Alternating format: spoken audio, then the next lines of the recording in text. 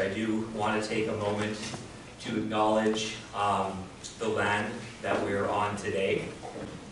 So Queen's University and the Kingston area in general is on the traditional territory of Anishinaabe and Haudenosaunee peoples. As I usually tell my class, Anishinaabe and Haudenosaunee histories related to the land and waters here in Kingston, Ontario, where the St. Lawrence River, the Cataraqui River, and Lake Ontario meet is long and complicated, and usually not sufficiently explained in your typical land acknowledgement. But I think as historians, it's important, and it's really our job, to learn and acknowledge this longer history of Indigenous peoples, one that predates the arrival of Europeans and the establishment of colonies and settlements. At the same time, and especially with the National Day for Truth and Reconciliation just around the corner tomorrow, it's also very important to acknowledge that Anishinaabe, Haudenosaunee, and other Indigenous peoples have lived and continue to live here today. I would like to now introduce our two visiting speakers. So to begin, we have Candace Brunette-Debassige, who is Mishkego Cree from Pitabec, Treaty 9 territory with Cree and French ancestry. Candace is an assistant professor in the Faculty of Education at Western University, located on the lands of the Anishinaabe, Haudenosaunee, and Lenape peoples in London, Ontario, Canada. Currently, Candace is an assistant professor in the Faculty of Education at Western University, where she serves as a university-wide teaching fellow in Indigenous learning. Candace's work and professional practices center on advancing the liberatory struggles of Indigenous peoples in educational settings. Her current research agenda is located in the areas of Indigenous and decolonial approaches to curriculum, educational change, leadership, and policy. Her scholarly work embodies a deep commitment to advancing Indigenous theorizing, Indigenous methodologies in research, and Indigenous pedagogical approaches to teaching and learning. Thomas Peace, our other speaker today, is an associate professor of history at Huron University College. Tom's research focuses on the histories of education and colonialism in 18th and 19th century northeastern North America. Tom is a founding editor of ActiveHistory.ca and co-director of the Huron Community History Center.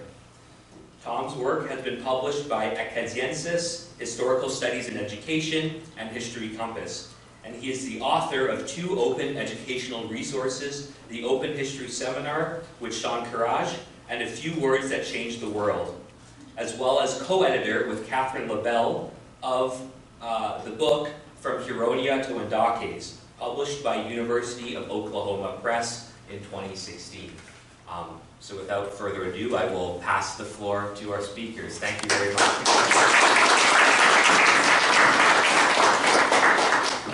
Sego, Wache, Ani, thank you for having us today. Thank you for the introductions.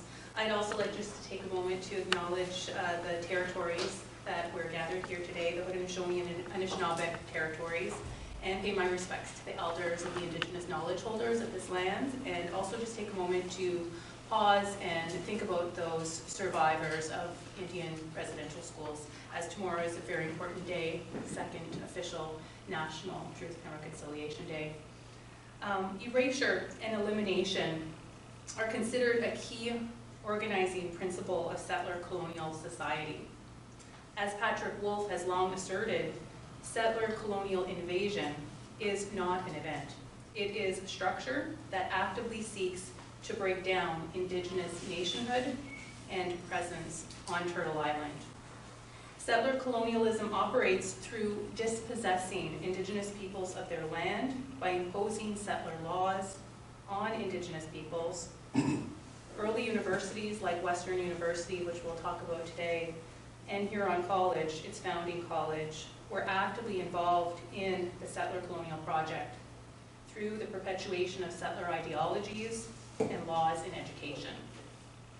Considering these colonial origins of the Academy, the Truth and Reconciliation Commission called forward to universities to take action and redress harms done to Indigenous peoples through re-education and decolonization. And among these appeals have been calls for universities to create courses, we've heard about them all, that educate all students about the role of colonialism in Canada and Indigenous settler relations in our country.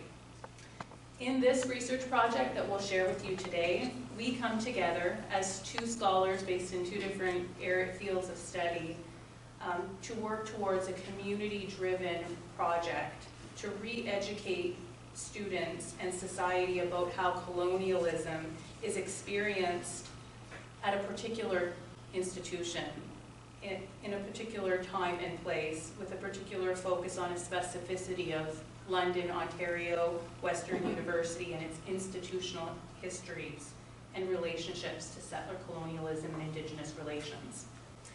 In our work, we not only look at settler colonialism, but we trace the presence and agency and experiences of Indigenous peoples at our university. In doing so, our project really strives to undo that erasure that I talked about earlier of Indigenous peoples' voices and contributions to universities at Western and in general. Before we get into our project, we would like to take a moment to acknowledge how our positionalities come into the work. This is an important tenet of Indigenous research methodologies. People like Margaret Kovach, as well as,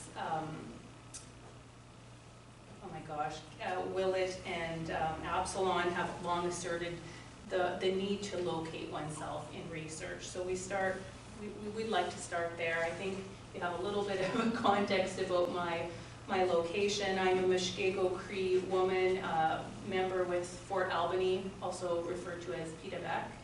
I've lived away from my community my entire life, so I'm an off-reserve, mixed.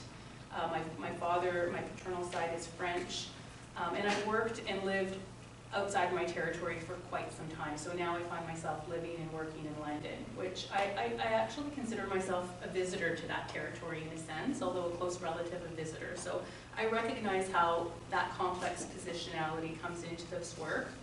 I'd like to make full disclosure to the room that I'm not a historian, although I have a budding interest in the history of higher education, the Indigenous history of higher education, because there's really large gaps in terms of the research in this area. So I've worked collaboratively with Tom, who brings the historian perspective into view. And I'll allow Tom to introduce himself. That puts the pressure on a little bit, but thanks, Candace. I'd also like to just acknowledge the land that we're on, Haudenosaunee and Anishinaabe lands, and thanks, Scott, for that land acknowledgement that recognizes the waters of this place, waters that we share in the lower Great Lakes Basin, and the significance of waterways to the world in which we live today, and of course the world of the past. I also think it's important to recognize that this place, actually a little bit further to the west, was one of the key centers in the early 19th century where Indigenous peoples and colonial structures of education really first came into interaction around the Bay of Quinte area, just to our east. I'm a settler scholar. I come to this work from a very awkward place. So when Candace puts the weight of the historian on me, it always makes me a little apprehensive in a room full of historians, because my work has really focused on primarily the 18th century and primarily the geography east of Lake Champlain, primarily Mi'kma'ki and Wabanaki territories. And I come to this project, though, having been hired at Huron University College, which is an affiliated college at Western, but Western's founding college, in 2014, just as the Truth and Reconciliation Commission was filing its final report. And as I read through the calls to action then, I thought that it was incumbent upon me as a historian who worked in the area of colonialism and education to begin probing my own institution's history, which, as I'll talk about in a few moments, dates back to the mid-19th century and is rooted in Anglican civilizational Christianity, for lack of a better term. And so my place here has really been doing that research, but also doing that research primarily through teaching. So I created a couple of courses to look at Huron's own history. So part of what I'm presenting today, when I speak as part of our presentation, is my students' work. And I think I need to be really transparent about that I'm not taking, I'll take all the blame, I won't take all the blame, but a lot of the credit should go to those students, and some of those students I'll name when it's appropriate. Do you want to introduce Sure. Sally? Yeah, so we have, this is a collaborative project with another scholar at our institution, Sally Kiwiash. Sally Kiwiash is actually affiliated with the Kingston First Nation, which is Walpole Island, and she's Anishinaabe and Cree, and she works as an instructor and she's a filmmaker in our Faculty of Information Media Studies. So Sally is a part of the team. She's a partner in the research project, and she will be helping us take our research findings and produce a film, which we're going to be working on over the next year. We're really in a very preliminary phase of our research, so we will, we're kind of sharing with you preliminary findings. We haven't completed our full analysis. We've gathered a ton of data, and we hope to, engage in conversation with you today. Maybe there's things that you can bring to our attention that we are not aware of. So we're not making a lot of big claims today about our research. I think we're still figuring it out as we go. Do you want to add on to that, maybe? Or did No, I think that's a good, I'll just say, being somewhat familiar with your department, I know that it's kind of intimidating to talk to you a bit, because there's people here, I think, who have a lot to contribute to kind of our understanding of the 19th century. This is a project a bit outside of both of our wheelhouses, but I think one of the things that we want to try to convince you of today is that it's an important project, and that it's an important project for those of us working in universities to take on more broadly than just the Western example that we'll provide for you. Yeah, and just to add on to that, it's exploratory, so we imagine other research to come out of this. Like, we're going to identify a lot of gaps and areas that other students we hope will build on. And you're going to see that we cover a really wide time period, and that's probably one of the limitations of it, and that's why it's very preliminary and exploratory. All right, so just to talk a little bit about our research and how it's situated theoretically. So our research obviously is coming within the Canadian university context, and we recognize that the university context is founded on a westernized university system. So it's a system that Ramon Grosfagel has long asserted has been transplanted. It's been transplanted to Turtle Island, imposed on Indigenous peoples, and continues to maintain an allegiance with geographic linguistics and political ties to Europe, European languages, Eurocentric ways of knowing, and the English language. As such, this university system reinforces what Mi'kmaq scholar Marie Baptiste in the field of education has long asserted as cognitive imperialism. The taken for granted ways in which universities naturalize Euro-Western theories, canons, foundations, ideologies, norms, and values, not only as the norm, but as superior and universal. We draw on settler colonial theory as well, which I talked about at the beginning, as structured around the power system and occupation of the settler colonial state on Indigenous lands. And alongside this occupation, an underlying settler colonial logic that attempts to disappear Indigenous peoples, forcing Indigenous peoples to either assimilate or die in order to legitimize the settler takeover. More relevant to education, the establishment of universities is intertwined within a colonial project, and universities have served to perpetuate the master colonial narrative that silence Indigenous voices and undermine Indigenous presence. So in our work, we also work from a theoretical framework of trying to find those stories of survivance, Indigenous survivance, originally put forward by Anishinaabe literary scholar Gerald Visnor, makes visible Indigenous stories of resistance to settler colonialism and their persistence in telling their stories within pockets, claiming space within colonial institutions. We really are finding value from Sandy Grande's work she extends that concept of survivance to an academic context where she claims that Indigenous peoples in universities are asserting survivance. And they're not doing it only alone. They're often doing it with non-Indigenous peoples where they're working together to unmap the structures and processes and discourses of settler colonialism. So we're drawing on some of those concepts to frame up our work. While we argue that the Academy is intertwined within the politics, within these politics where Indigenous voices remain often muted, we assert that by retracing history and the structures of settler colonialism in university stories, we can find those pockets of Indigenous survivance stories that have remained deeply invested. And when we go back into the archive and talking to people, which we'll talk to you about how we approach this, is we are finding that Indigenous peoples have contributed from the very beginning of the founding of the university, but these stories have remained not untold. So we're really hoping to contribute to unmapping and interrogating dominant institutional narratives in our work. We've gone to founding stories, university founding stories, newspaper archives, institutional reports, meeting minutes to find the absence and those pockets of Indigenous stories there. Okay. Let me just flip over slides here. Just before we get into Western's history, one of the things I wanted to present to you from some of this work is the early roots of the New England Company. The New England Company was an organization created in 1649, really to support English evangelical efforts in New England, but it was created in the United Kingdom by an act of Parliament.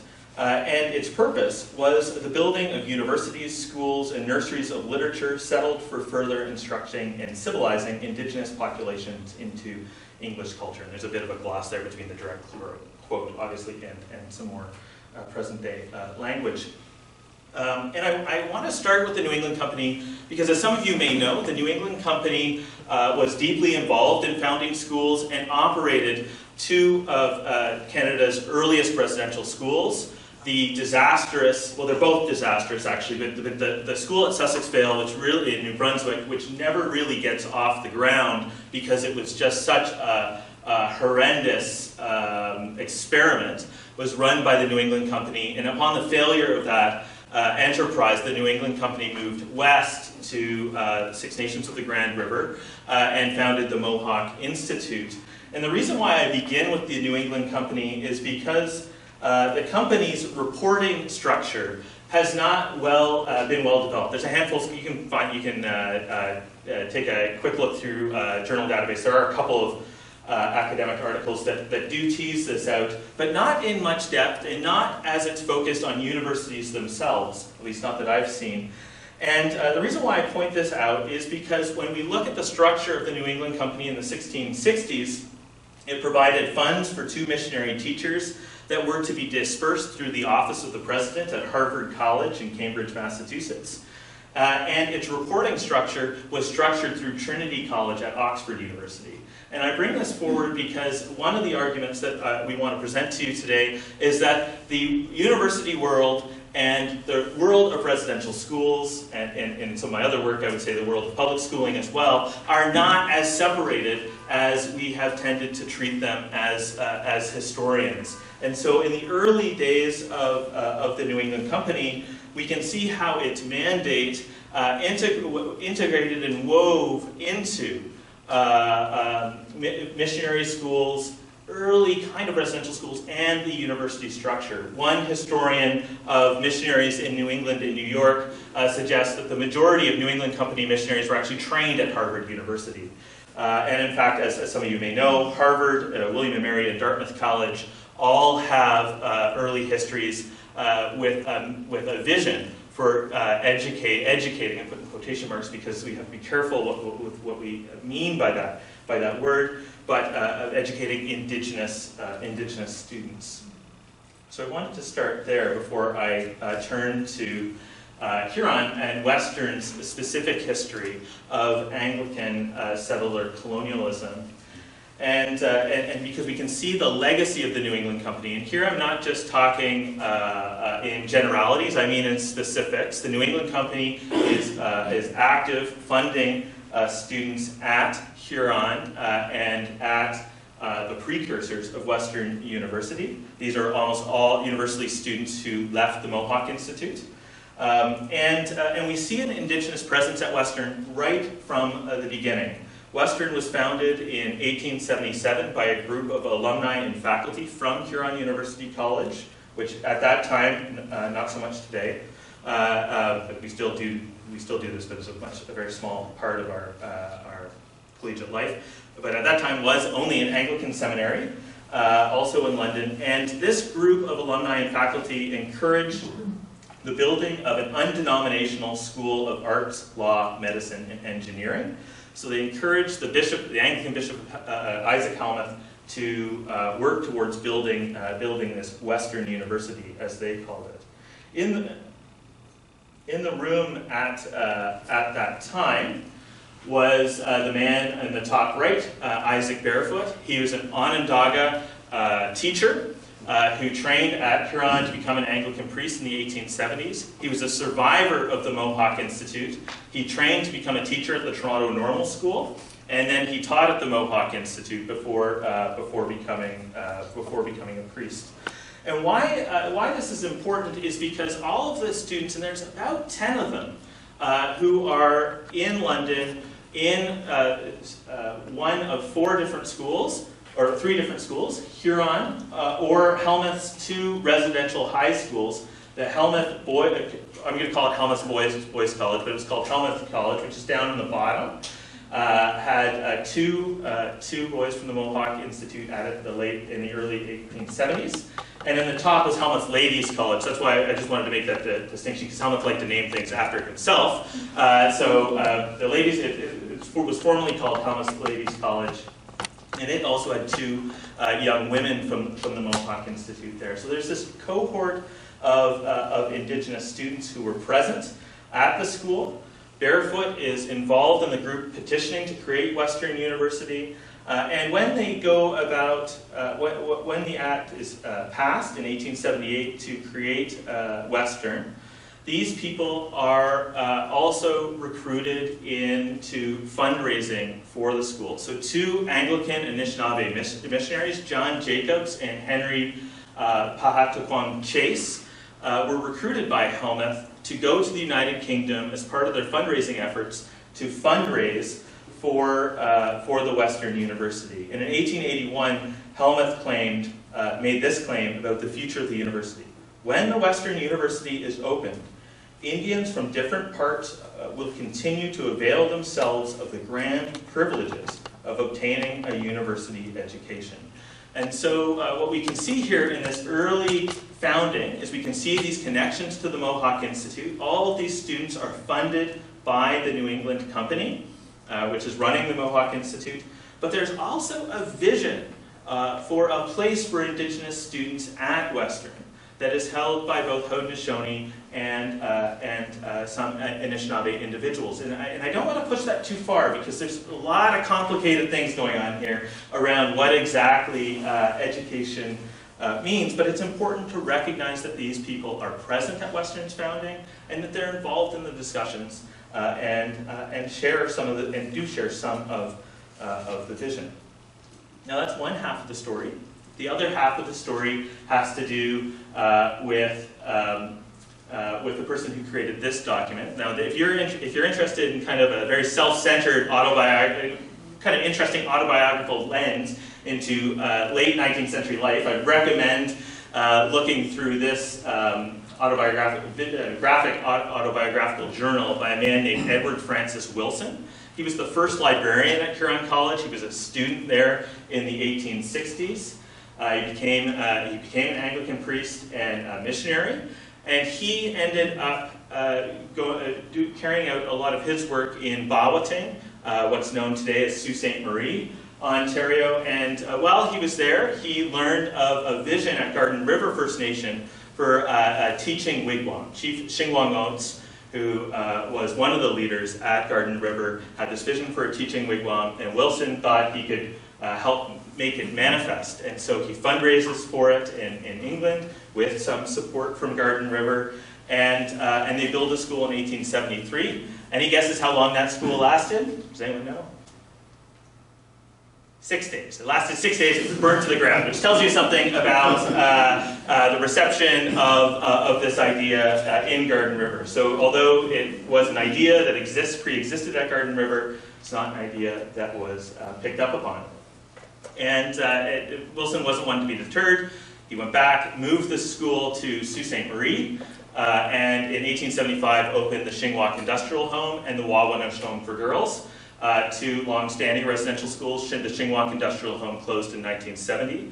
Again, one of the earliest residential schools. He did that though. That's Isaac Helmuth, who I was talking about earlier, Huron's founder and Western's founder. Oh, thanks, Candace. And Helmuth was at the opening of the Shingwauk Industrial Home.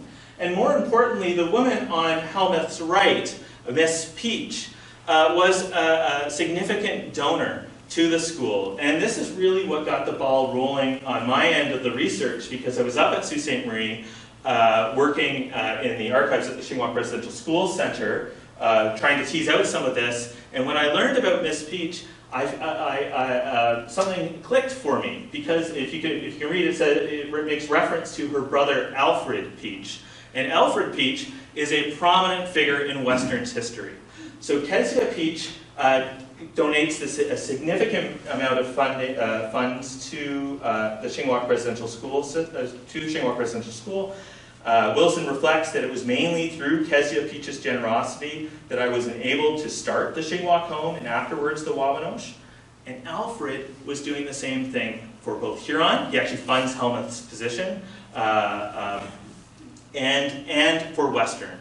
And Alfred Peach actually becomes, when Helmuth leaves, he leaves under questionable circumstances, which is something we don't quite know why, but he leaves almost immediately in 1884, and he was replaced as Western's chancellor by Alfred Peach. Alfred Peach was Western's chancellor from 1884 to 1900. And in fact, on the Western crest, this two-tailed lion is said to, now this is where my historical research skills are a little lax, but this is from Western's corporate identity, I suppose. That image is said to come from the Peach family crest. I've not found the Peach family crest, but Western says it comes from that, so that in and of itself I think is an important point to draw out, is that Alfred Peach is considered a founding figure at Western. So in one side we have these primarily Haudenosaunee and a handful of Anishinaabe men and a handful of young women who are engaging in the system, who are pushing and I hesitate to say share the vision, but to see something there. And on the other side we have this settler vision that's building residential schools and funding them. And this is where this research comes together. So when Candace talked about founding stories, this is what we meant. I'll turn it back over to you. So a little bit about our research. So our research right now, we have two research questions, and it's emerging from this context and this need to retell Western story, bringing that lack of Indigenous presence to the fore. So we have what Indigenous educational initiatives have taken place at Western since founding to present, so you can see it's a very long period of time, and how have Indigenous people's experiences been shaped by settler colonialism over time. And we are gathering these stories, and we look at documents of stories through multiple methods. So we are talking to people, and where I come in is my focus in the area of Indigenous education is more on the policy side. So I look at Indigenous education, educational policies in universities and Indigenous leaders' experiences. So I'm pretty familiar with the last 40, 50 years, and then prior to that, this is my training is not very strong, but so we're talking to people who have experienced the last, at least the last 20, 30 years, and we're talking to about 22 people, Indigenous and non-Indigenous peoples, who have been affiliated with Indigenous initiatives at Western. It could be former alumni, staff, students. So we've actually done that work now. We've also looked at documents, so we've gone into the institutional archives and we've looked at board and senate meetings from 1920 onward, and we've systematically searched them. So we've developed a bit of an algorithm to be able to go through the digital documents and search for keywords, which has been very helpful because we have a lot of documents, over 200 documents. We've also looked at Western news and some of the local newspapers in the region. Indigenous newspapers have been extremely helpful. Student newspapers have been extremely helpful for a counter-narrative because we know that the institution's way that they talk about themselves tends to be one way, and or not one way, but can be biased in a sense. So we are really relying on those other sources as well, and we've been able to access Indian news, which has been very helpful to us. Some work at the University of Winnipeg has been done by Mary Jane McCallum to digitize INAC's Indian news from like 1950 to the 70s. So that archive has been extremely helpful for finding those points of reference. We look at a lot of institutional reports and academic literature, of course. So those are the main sources of knowledge or stories that we're looking at. And we are doing a bit of a thematic analysis. Right now we have all of our documents and interviews, and we're working through the NVivo system to come up with a thematic analysis. We are working with a time frame as well, so we've developed a bit of a timeline, and we're able to sort of, it's very preliminary, see where there's trends over certain time periods, and that's how we're going to possibly approach categorizing and disseminating some of these. So we're seeing like a lot of activity at certain periods of time, and we can really connect how this is connected to larger policy movements in the country. So that's been very helpful. And we're also, of course, because we're doing a documentary film, we're working with a storied approach. So we haven't quite gotten there yet. That's our, after we do the thematic analysis and the timeline, we'll move into that second part. Yeah, so this just tells you a little bit about how we hope to disseminate the findings. We do hope to, we've been talking about different academic journal articles that we could approach for different time periods and so forth. We do want to create a digital website and archive, which we're going to do on our own. And we want to really approach this website from a place-based perspective, so where we really privilege the land and moving from that to a bit of an interactive website, so you can click on different sections and periods and get more information. We have so much information that we could archive on the website that other people can build on, so we really are excited about that. And of course the documentary film, which will be fairly short. We're thinking maybe 30, 35 minutes. Okay, so we'll get back to one of the really important things to acknowledge about the history I just told you, and that's really kind of a summary of what we've been doing, or what I've been doing with my students over the past 7 or 8 years, is that the presence of Indigenous students at Huron and at Western stops. It stops almost as soon as it begins. So there's this promise that Western will be for Indigenous and English students. It's not, it doesn't happen. And the question is, why doesn't it happen? And I put a graph of the number of residential schools by year here to illustrate a broader apparatus of policies, which many of you are probably familiar with, that can really be summed up, I think, in the Indian Act and its many amendments, which gets harsher and harsher and harsher over the end of the 19th and beginning of the 20th century. And we might encapsulate that tightening of restrictions on Indigenous peoples around the threat of enfranchisement or losing status and the connection to nation because of the threat of attending a university. And so this coincides with as Western is being built. These laws and residential school policies are all beginning to ramp up. And so we can look at this host of, it's not just one thing, right? But it's this host of policies that make it very difficult for Indigenous peoples to, even if they had wanted to, and there's, the next slide I'm going to talk about some of the problematic aspects of life on campus in this period, but even if they had wanted to, it's very difficult for Indigenous people to attend university in this period. Although we will get to, in a moment, the reasons why in the 1960s and 70s things begin to change, which I just want to signal to here. At Western, though, this period really starting in the 1910s to the 1940s and extends right up, not quite into the present, although there'd be an argument to say that it continues into the present.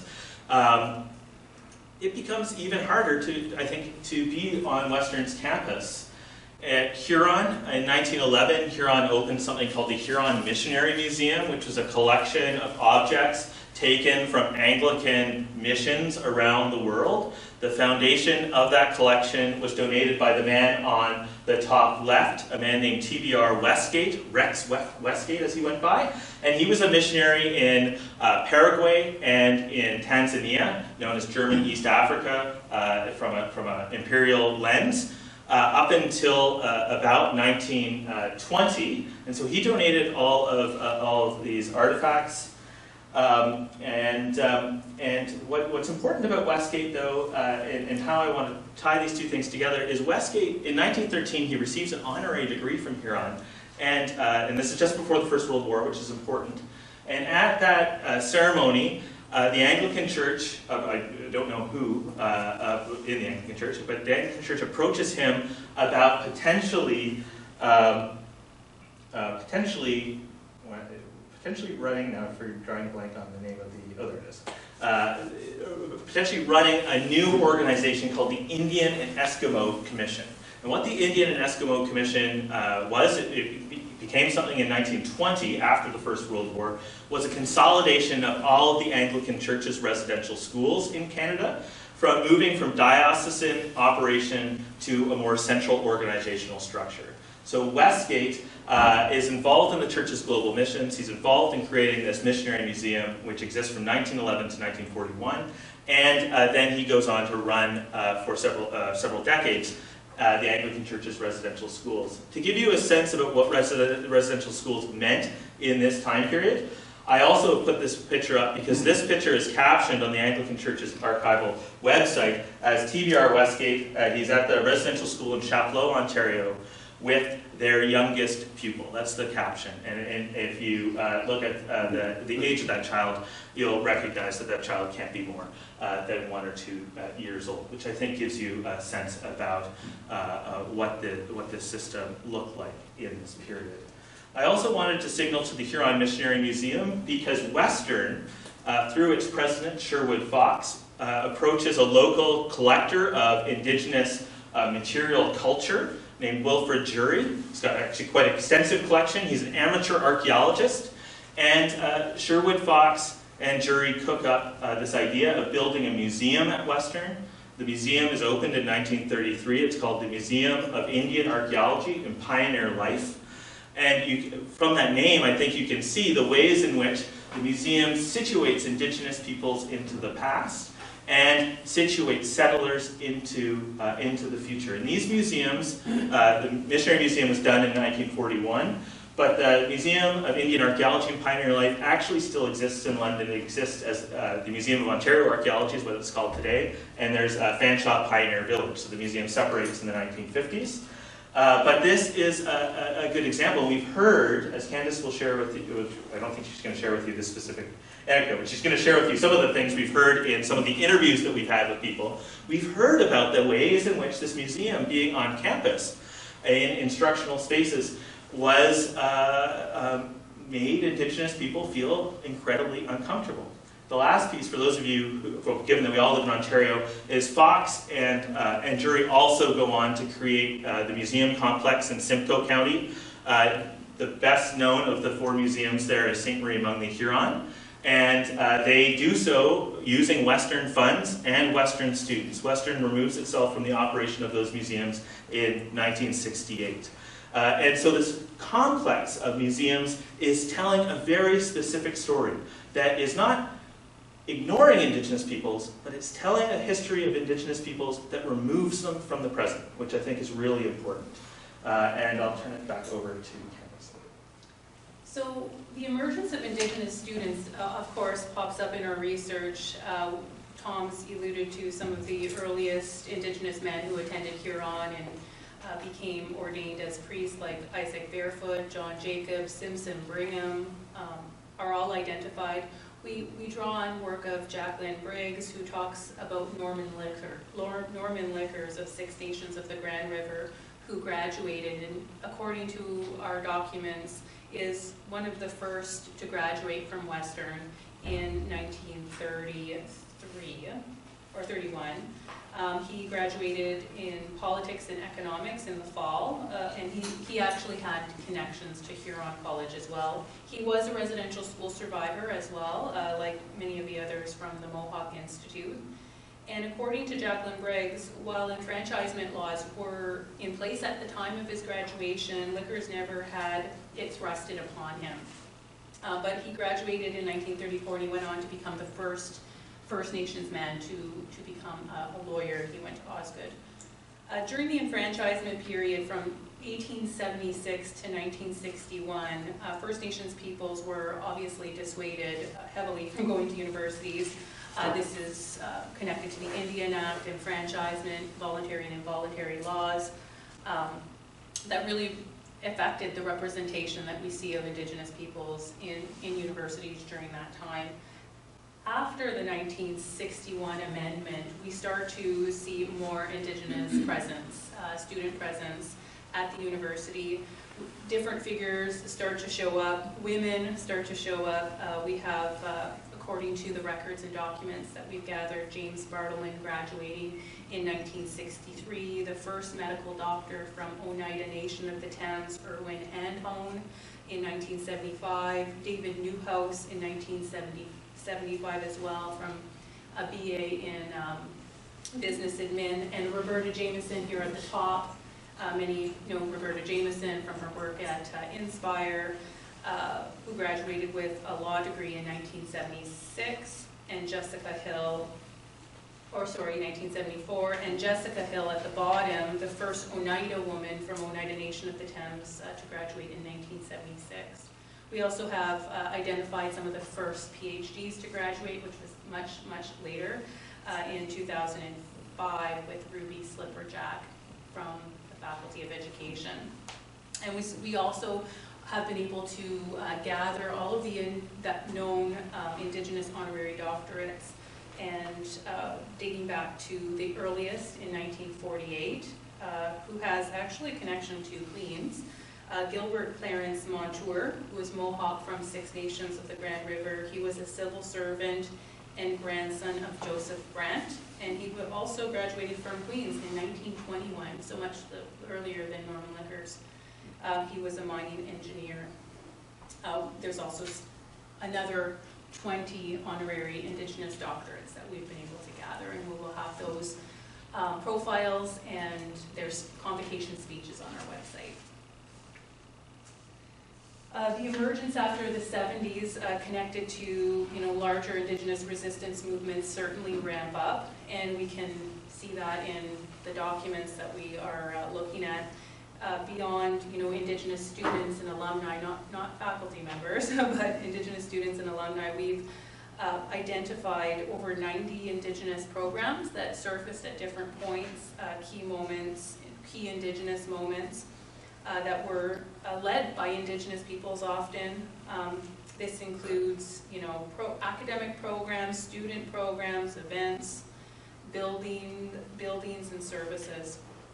We also identify a lot of policy connections, and we'll be working to thread those and make more sense of those in our dissemination. We can really see a lack of presence, of course, which is not surprising prior to the 1970s. Some early initiatives that have been really important to document is some admissions work that happened at the university. And a lot of this admission work is still in place today. The earliest at the law school special admissions process in 1973. I believe Roberta Jameson participated in this particular process. We have a committee, a Senate committee, that pops up in 1979. Doesn't really result in anything, but it's nonetheless very interesting. Schulig medical pathway in 2002, and then an undergrad general special admissions pathway in 2006. And obviously some committee work. The most long-standing committee that's had quite an impact at the university over time has been what we call now IPEC, the Indigenous Post-Secondary Education Council, but in its early days it was called AEEC, or Aboriginal Education and Employment Council. Some of the academic work that's popped up over time, sadly, didn't last. And these, we found some struggle with academic development at the university, especially early on. The Indian Teachers Education Program lasted for 10 years. It no longer exists. There's a really interesting 10-year or 11-year period with, it's not necessarily an academic program, but it's a research kind of center, hub, and it's called the Native Learning Resource Center. It's not for students, it's actually for, well, students are engaged in it, but they're engaged in research, participatory action research like activities, and it's overseen by the Cross-Cultural Learning Center, which now is not affiliated with the university. It's its own independent organization downtown London, but it was a space early on in the 70s that really was like this hub of activity, and people were doing really interesting research projects on all sorts of different topics. So we have some really fun stories from those days, and we have some, we're really looking forward to showing how the Cross-Cultural Learning Center was one of the first kind of organizations on campus to really support Indigenous peoples. And then we have a program for Native people in journalism, which came and went. Oh, yes. So how are we doing for time? We're okay? Probably getting close to needing to wrap up, but I think we should definitely talk about this. Yeah. So the survivance stories, those stories of resistance, certainly come up in a lot of the interviews more than anything. But we found this one, it was like an obituary story related to Patricia Montour, who was a graduate of Western, and she's passed away. And one of her, I guess, student colleagues wrote an obituary story about her, and we came across this and we thought this was really poignant. So Trish Montour, she wrote this book or she passed away in 2010. She's a Mohawk scholar, if you don't know who she is. She's a legal professor, and she's done incredible work. If you know anything about Indigenous education, she's definitely one of the people to remember. But this obituary story was written by a former graduate of that journalism program, and his name was Dan David. He described Dr. Montour back in the day as stubbornly determined and not afraid to stand up to the erasure of Indigenous peoples in education in Western classrooms. He specifically recounts an experience in an anthropology course at Western where she, as an undergrad student, challenged the professor's representation or misrepresentation of Indigenous peoples as being in the past. She then even led a walkout in the class, in that particular class, and he described her as, quote unquote, the backbone of their little rebellion, the heart and soul. And so I really just wanted to, give her a nod. Some enduring sites of Indigenous presence, though, that come after the 90s, and this is probably something, the context of the rise of Indigenous student services on university campuses became a provincial policy priority in the 90s under the ETS policy framework. So we see that at Western, certainly. In 1993, Indigenous Services, now called the Indigenous Student Center, comes into the fold. and becomes an administrative part of the university. There's a commitment, but it's operating on still insecure funding. It's not funded, it's funded by the ministry funding, and so there's some challenges there, certainly from different perspectives. First Nation Studies, now called Indigenous Studies, emerges in 2003.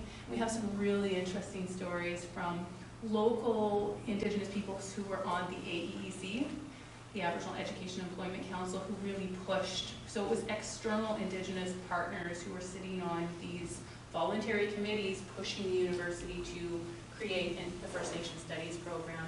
And then we have different people that we've interviewed that play different roles, both in those bodies, those units, those organizations, and they talk about their stories of struggle over the years to sustain and thrive in the university.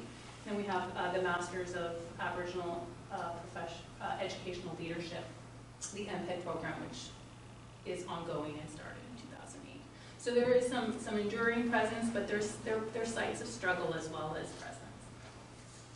So we've gone a little bit long. So we wanted to end with, we don't know if anyone's doing this work at Queen's or not, but we thought we would plant some seeds, if not, or maybe talk about ways in which we see some alignment with Queen's. But I'll just speak really briefly to this slide, and we can get to it with questions if you're interested. But I will highlight Caitlin Harvey's recent dissertation, which you can't actually get, but you can look up Caitlin Harvey and ask her about it. But she looks at Queen's as part of this dissertation that came out last year. It's a really important work that she's transforming into a book, which is one of the reasons why it's embargoed.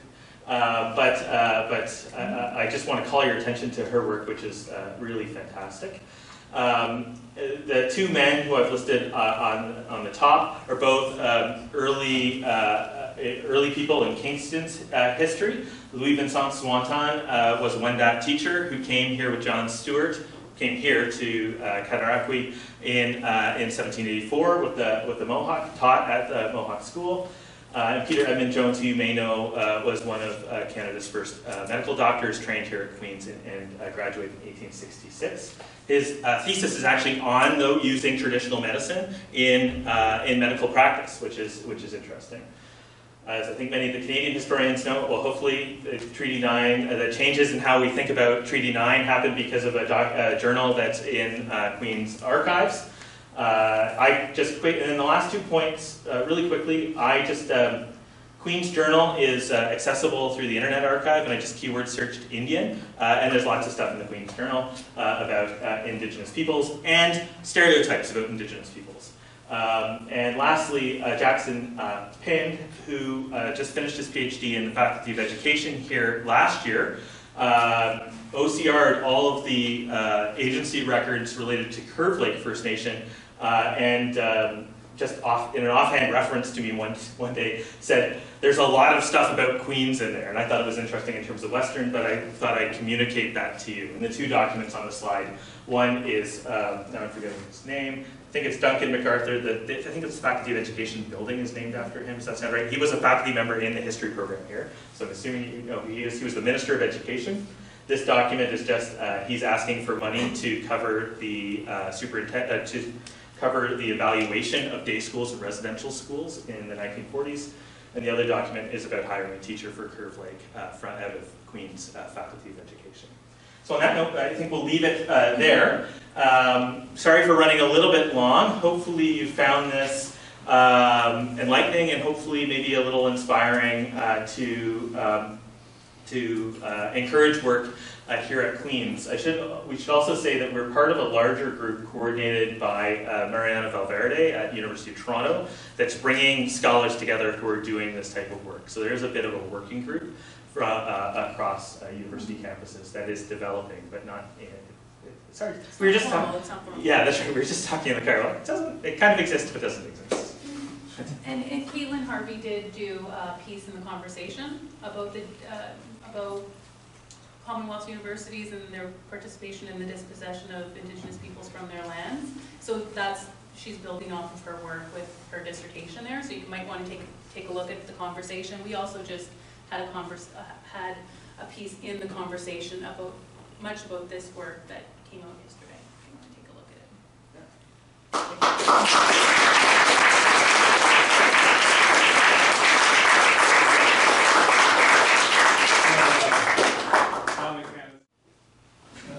Annual Wolf, but there's a terrific talk, really interesting. Two quite separate questions / comments. I was very struck by the heraldic image that you put up with Mr. Peach, I think it was, and the corporate source of the lore that he's founded whatever. My one particular use is you're going to be doing interviews as well as archival work. Presumably we're going to be working on some kind of methodology for cross-checking those.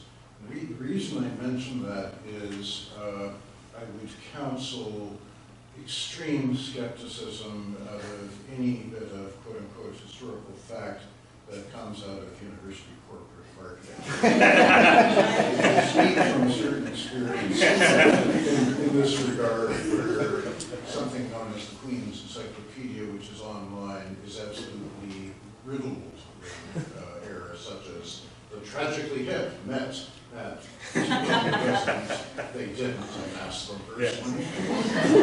Or the principal grant in 1900, whatever, handed over non-academic discipline to the students. This was a major political issue for me a few years ago, and when we actually did some digging in the archives, it turned out to be a bit of completely specious oral tradition. So I would say caution is the watchword. Yeah. The second point is rather different. You referred at one point to the notion of depictions of Indigenous students, Indigenous populations as dwelling in the past. Very much put me in mind of Dipesh Chakrabarty's famous quote about the waiting room of history. And I wondered if you've actually had a chance to look at some of the sort of non-Canadianist post-colonial literature. And in a similar vein, those that relate to issues of what we would call sort of linearity in Western historiography, arising to some degree from the Enlightenment, though not entirely. I wonder if you had seen a recent book by E.A. Heeman called Civilization, From Enlightenment Philosophy to Canadian History. I just finished reading it, so it's top of mind. But it talks a fair bit about stuff that relates to your project. Yep, the short answer is we haven't read enough of the global literature. So the stuff I presented about the Huron Missionary Museum is really fresh. We just kind of began learning about this summer. So I think it needs to be developed in a much more complex way, I think, than I presented it. Elspeth's book, though, I have not read, I have seen, and yes, and am definitely aware of, and I certainly, just even thinking about her other work, definitely relates to this. And so I appreciate you putting that kind of, that'll move that up the reading list, so to speak, in bringing that forward. I also will just say, it's one of the reasons why I was trying to be transparent about where that source came from about Peach and the heraldry, is because it's if you look up Alfred Peach, you can Google search it now, you'll land on Western's page where Western does say this, but that's the only place I've seen it. So, yeah, I agree. I definitely have a long reading list. I have stacks of books on post-colonial perspectives of higher education. So, and my work is a bit based in colonial approaches to education. So I have more research to do in that area, and I know that I have a lot of reading to do. So I appreciate those references. That's great. Other questions? Thank you. This was really fantastic. I'm Karen Debassige. It occurs to me that there are a couple, as you were going through your presentation, I was thinking of the current moment and the things that I've observed here at Queen's that are impediments to difficulties around sometimes conflicts about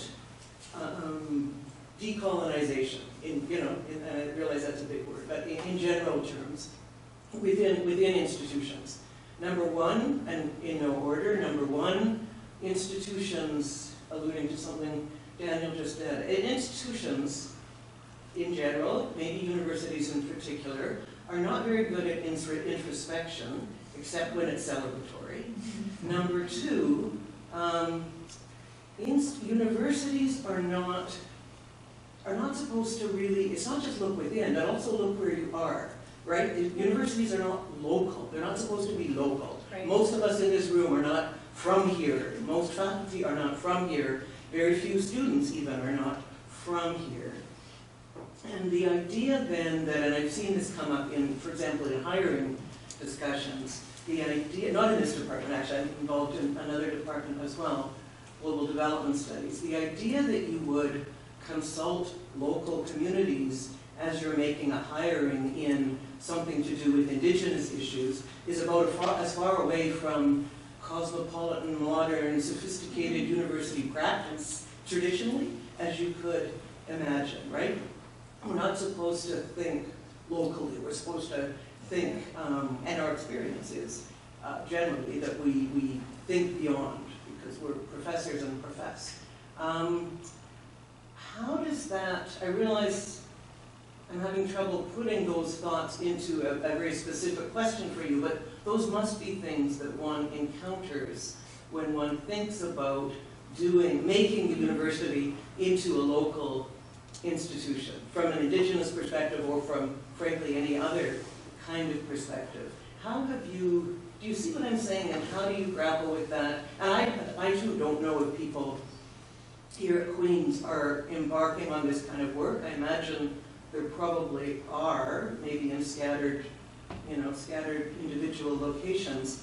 What's your advice for making universities more accountable to the local? It's interesting to hear you how you frame that, because I think it's very insightful, and you really are getting at something that I probably take for granted, right? And maybe you were able to articulate it and see it. I think the place-based approach to our work, especially the website, we had some interesting discussions, like the timeline, and the linear approach to telling this story. We were like, I was struggling with like, oh, do I want to participate in that? So we're really thinking about starting with a map of the territory on our website to really disrupt that, right? And say, well, where is Western first, to show it not just geographically but politically and from an Indigenous kind of paradigm, if you will, from another perspective, to start the website there. So how I know I'm conscious of it in how we tell that story through film, through the website. How do we tell it in a different way that privileges those things is always on the top of my mind, because I'm a scholar that takes an Indigenous decolonial approach, and I feel accountable to the community. I'm going to be held accountable to represent those stories in a good way. So how do we do that? And that's not the way that the university tells its story. And I totally agree with you in terms of being very careful about how we draw on those particular stories from the public affairs communication standpoint. So I know I'm aware of it, but I'm going to think more and let that percolate, because it's insightful. I don't know if you have something else. Yeah, the one thing I would say to that is Western's history. This is kind of coming from the president's reports that we read. So the president files an annual report, at least up until the 1970s. It didn't go much past that, and they get progressively longer. But Western is actually framed, at least in the 1910s and the 1920s, around serving southwestern Ontario. That's kind of how they frame the identity. And why that's important is because the work these museums are doing are, they're trying to define the London's urban community in particular in a very specific way. I think it's making it very clear there are very few Indigenous people around London. And in fact, you see this in Jury's writing. The Indigenous people that you encounter are well, he just uses offensive language to describe them. They're not real Indigenous people, right? And that's part of what's going on here.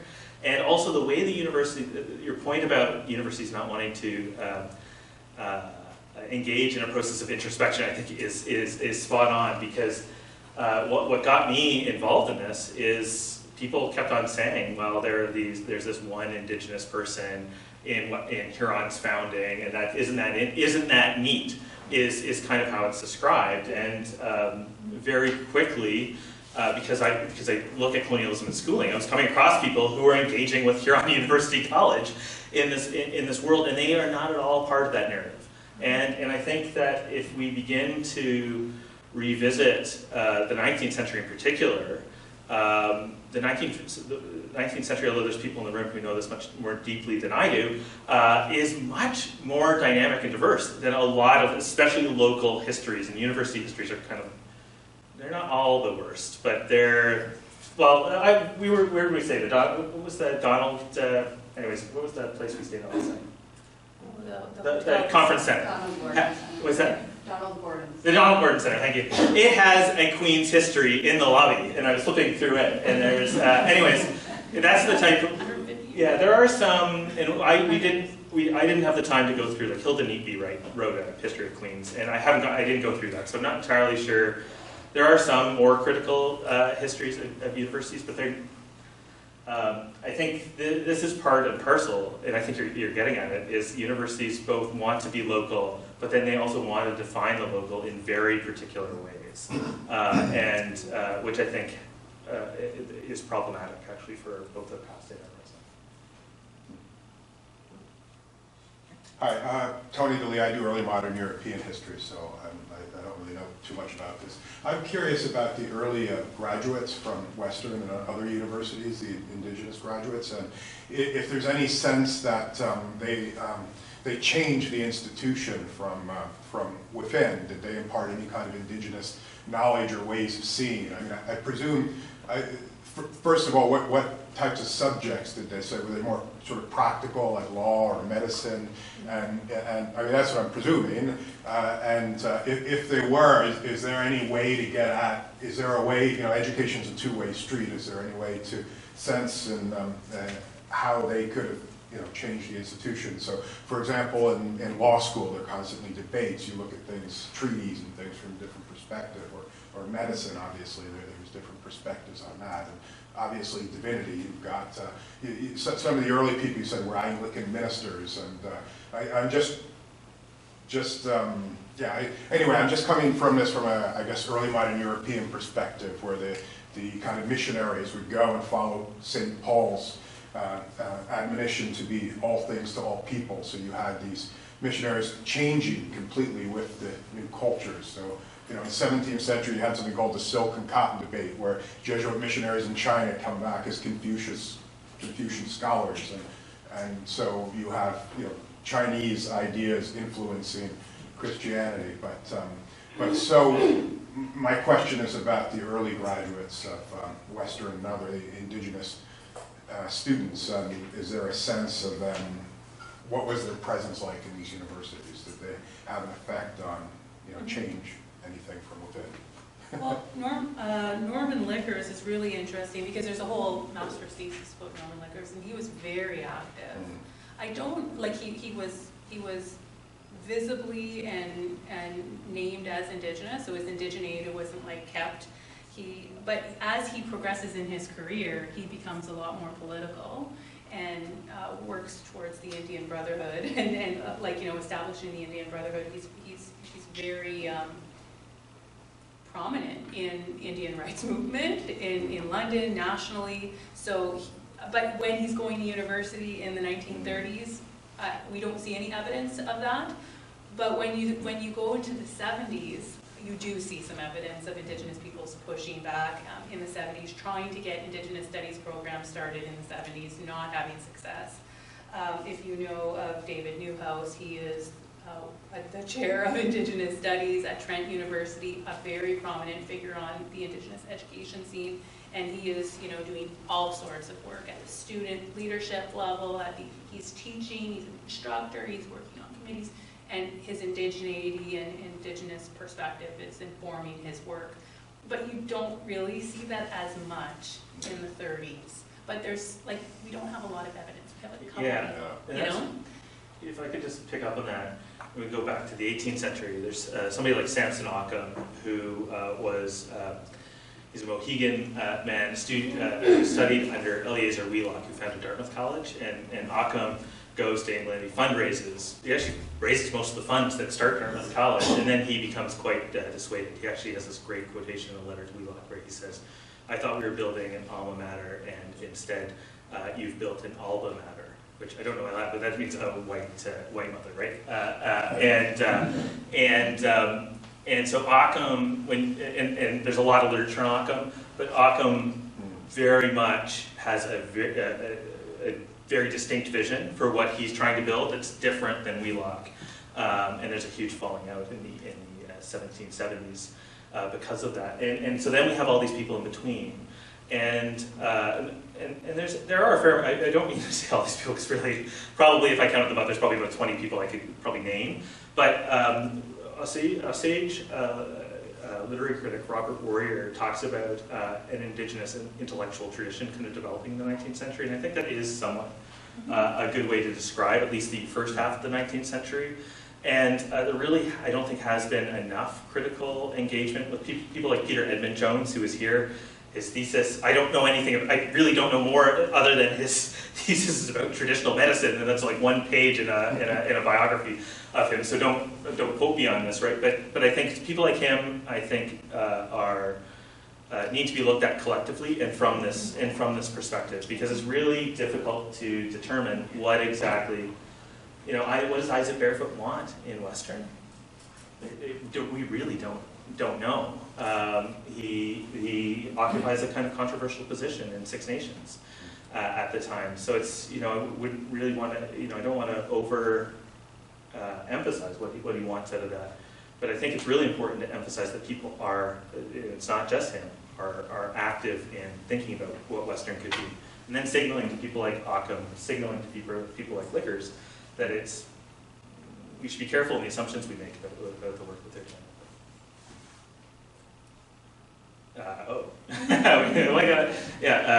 Maybe we'll work our way from the back and then there and there, and then we're probably out of time. Is that right, Jeffrey? Okay, yeah. Thank you. I was wondering, how are you dealing with matters of representation, which is one of the things that Ross Vogel addresses in the dilemma of ethnicity? Overrepresentation, underrepresentation, because we know that archives are not the best at that. So, yeah, just curious. In the case where I come from, people know just the one Indigenous group when there were hundreds, but you say Chile and people say, oh, Mapuche. Not just that. I'm curious as how this project is going to highlight those things.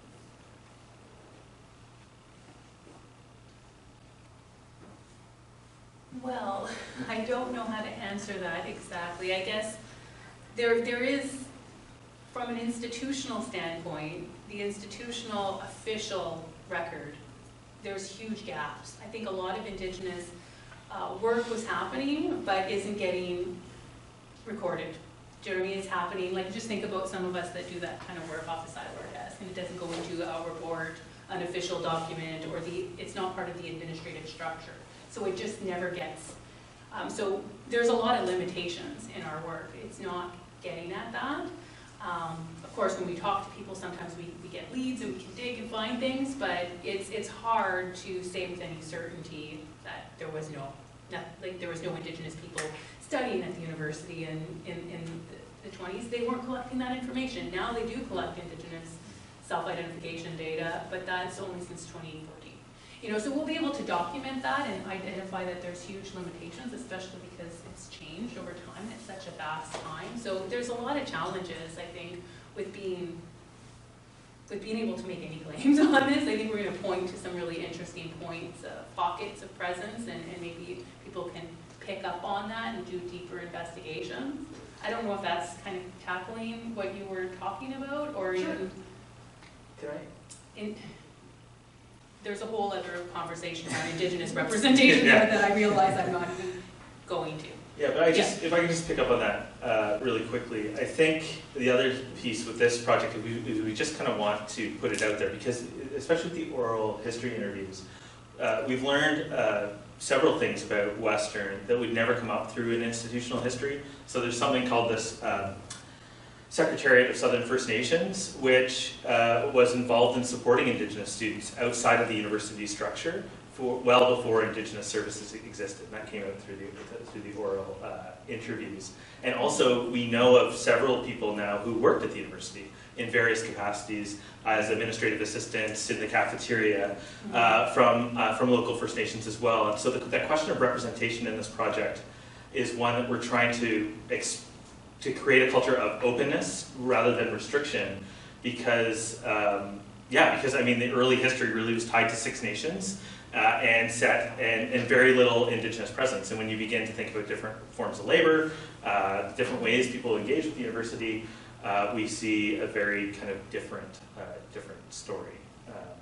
Yeah, I think the film will be really interesting because with our ethics with film, like the people that we're talking to are Indigenous and they're waiving their anonymity to be part of the film and they're sharing their stories in their own words, right? And we're working with them to make sure that they're comfortable with how we're representing their stories. But are they representative of all Indigenous peoples and of, the local groups? There's lots of gaps. There's lots of gaps and limitations in this work for sure.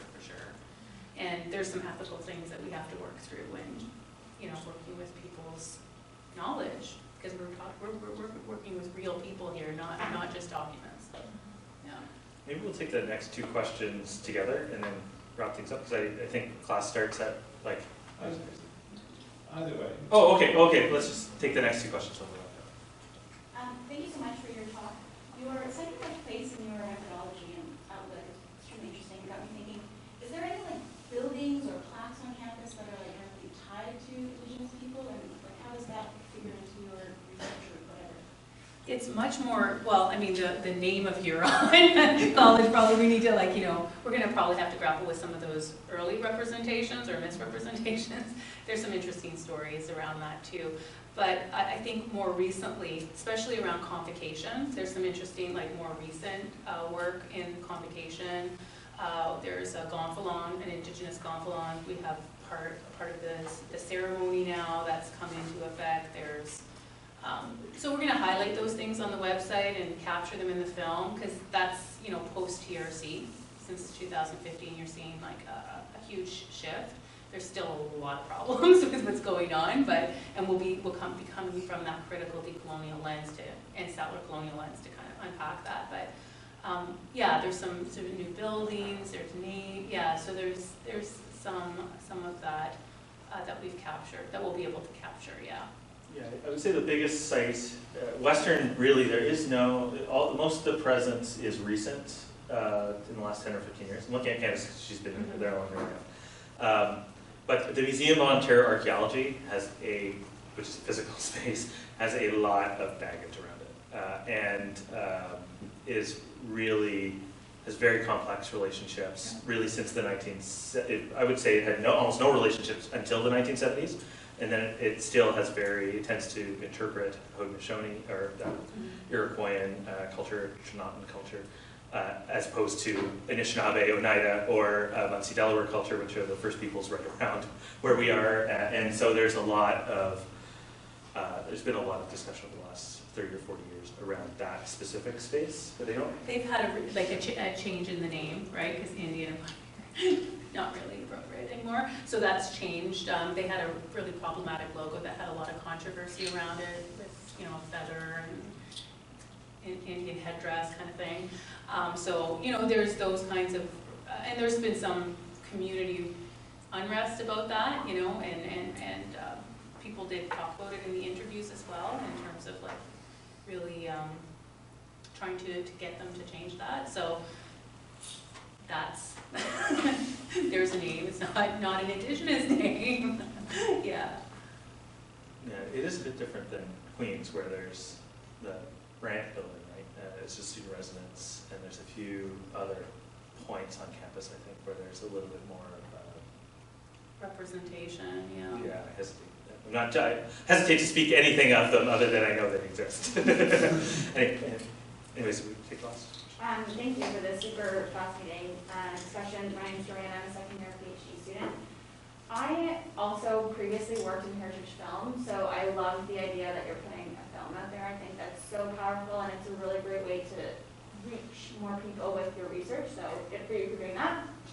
My question is about the film, which I recognize that Sally is not here, but is it going to include some of this sort of historical narrative that you brought forward today, or is it just going to be the oral history? Obviously, the oral history interviews are going to be super powerful and an impactful part of the film, but I think having this historical background will make that pop even more, and I'm wondering about that, and also how the marketing of the film is going to happen, because again, I think, which might be way down the line, but I think it's a huge opportunity to sort of share this story with a really wide audience, and I think your timing of this is really strong. So Yeah, the vision for sure is to have the historical context in there. I think that's, you know, going to bring the academic piece to it, and people's people's stories as well. So it'll be a combination, but it's too soon to know exactly how that's going to unfold, because we're going to work closely with Sally. She is the lead on that,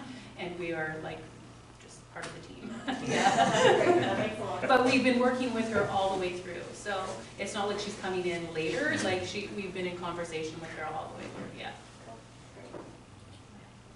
Well, I'm sure this conversation can go on much longer because this is a timely and really eye-opening, excellent presentation.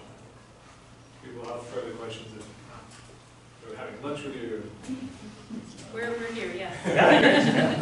But- Or email us. You can find our email information online. Yeah. Excellent, yeah. A lot of coffee cookies for people as you're leaving, but before, let's have one final round of